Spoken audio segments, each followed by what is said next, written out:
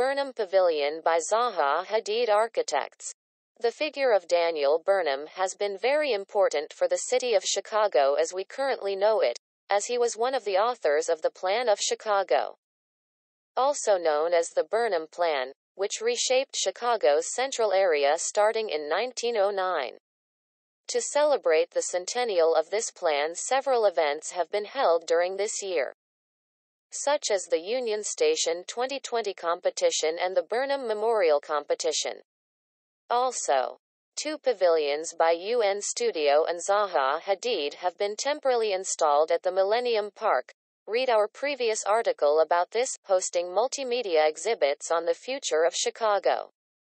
The pavilions will be opened to the public until October 31, 2009. Zaha Hadid Architects' pavilion merges new formal concepts with the memory of Burnham's bold, historic urban planning. Superimpositions of spatial structures with hidden traces of Burnham's plan are overlaid and inscribed within the structure to create a dynamic form. The Burnham Plan Centennial is all about celebrating the bold plans and big dreams of Daniel Burnham's visionary plan of Chicago. It's about reinvention and improvement on an urban scale and about welcoming the future with innovative ideas and technologies. Our design continues Chicago's renowned tradition of cutting-edge architecture and engineering, at the scale of a temporary pavilion, whilst referencing the organizational systems of Burnham's plan.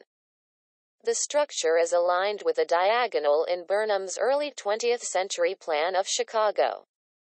We then overlay fabric using contemporary 21st century techniques to generate the fluid, organic form, while the structure is always articulated through the tensioned fabric as a reminder of Burnham's original ideas.